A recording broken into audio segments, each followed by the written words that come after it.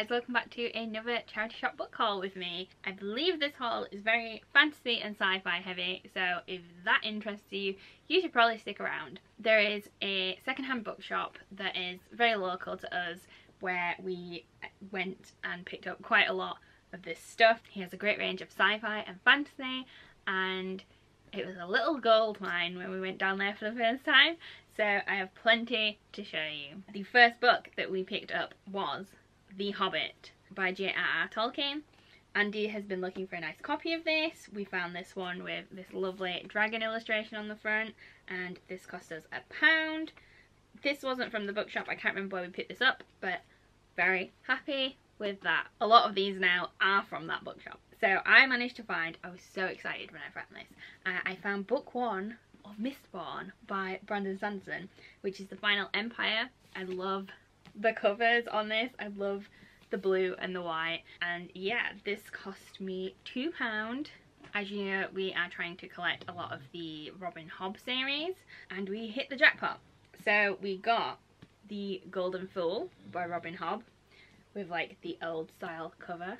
We got the Mad Ship, which is book 2 of the Live Ship Traders, with very old faded cover. I think we paid 50p each for all of these.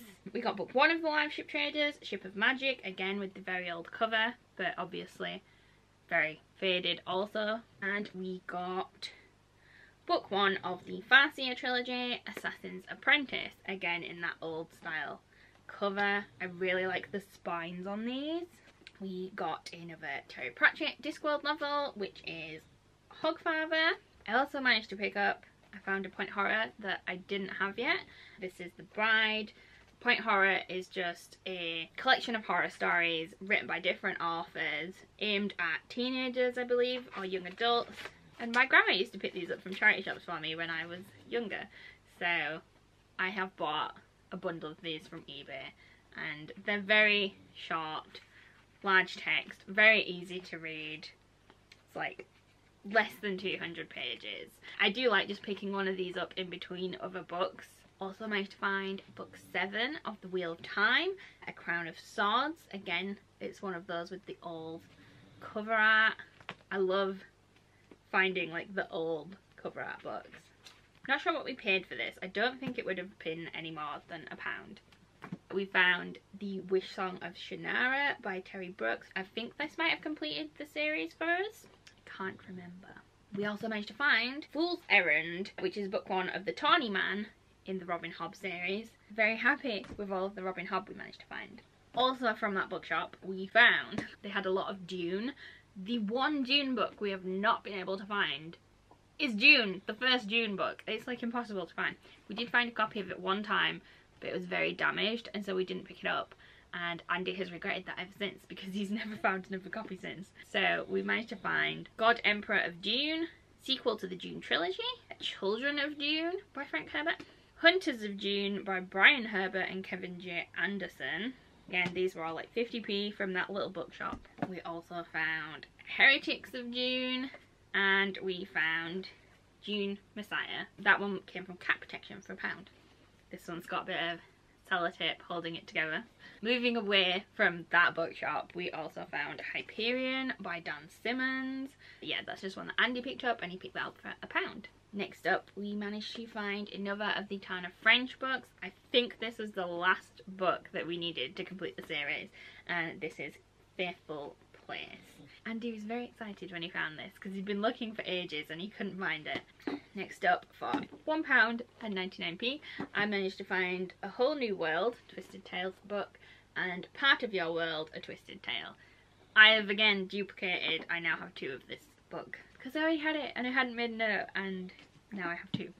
And also in this haul, we managed to find book 11 of The Wheel of Time, Robert Jordan, Knife of Dreams, in hardback. This one cost us £3. Very happy with that. Another chunky book that we managed to pick up was The Complete Tales and Poems of Edgar Allan Poe. This is a huge book, and this one cost £1.95. So there's over 800 pages in here. got some different genres now. We have been looking for a copy of this book for 4 months. We've never found a single copy of this book, and then we found 2 copies of this book in the same day, and we bought both. That's how we roll. So we managed to pick up It by Stephen King. We've got the white copy with the creepy clown on the front, Pennywise, and we also got the black copy that has the little boy and the balloon on the front. I think this one is my favourite. We managed to find both of them for £1 in 2 different shops in the same town, and we're so happy. We could even dual read this. We could buddy read this because we have 2 copies. So looking forward to reading that one. That is a hard book to track down. You would think there would be so many copies of it that it would be easy to find, but I think the problem is that if anyone finds the copy, they're buying it. So we got very lucky. We found 2. Next up, I managed to pick up Girl, Woman, Other by Bernardine Evaristo. I've seen other people mention this. I'm not really sure what it's about. I've just been seeing it circulating, and that was enough to make me pick it up. This was £1, and the back of the book says, "This is Britain as you've never read it. This is Britain as it has never been told.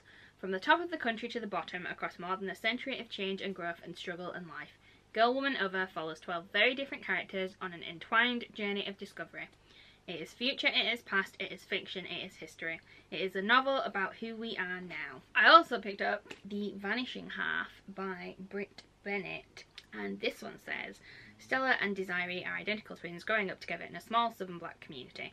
Until age 16, they run away. Years later, everything about their lives is different, their families, communities and racial identities. One sister lives with her black daughter in the same southern town she once tried to escape.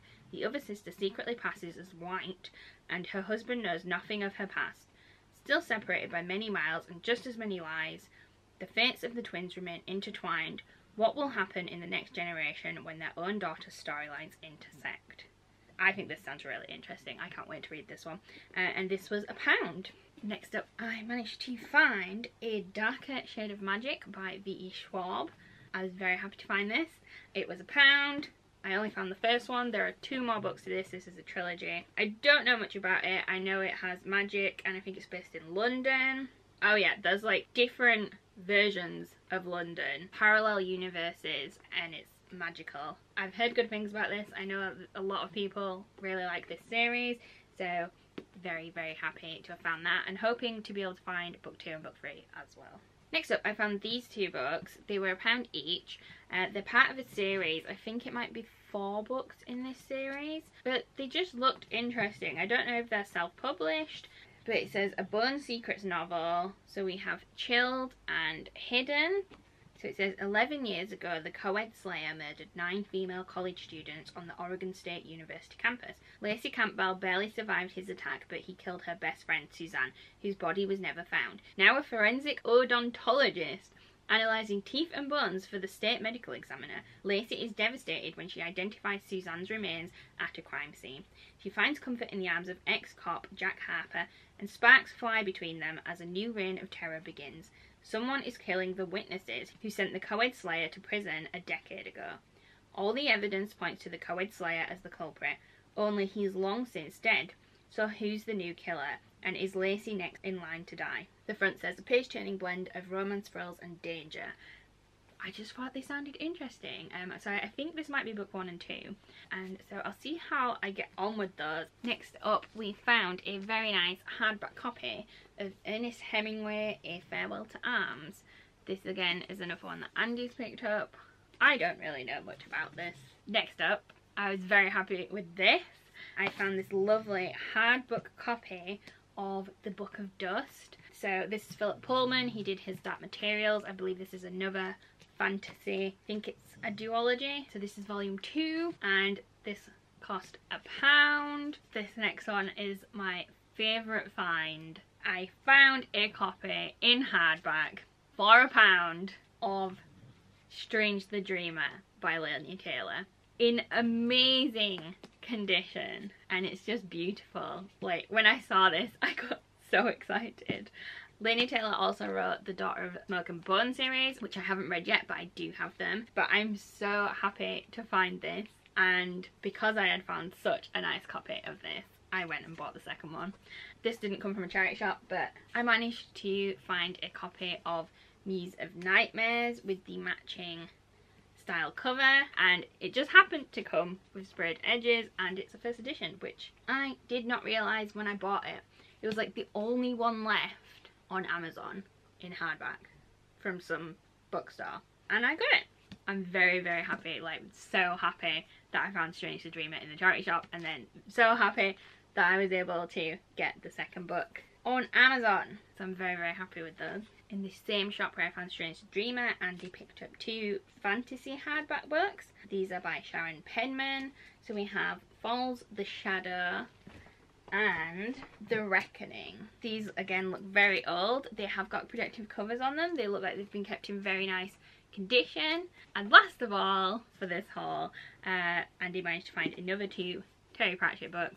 We have The Last Continent and Thief of Time. That is everything that we got. I really hope you enjoyed this video, guys. If you did, don't forget to give it a thumbs up and subscribe to the channel if you haven't already. And I will see you next time.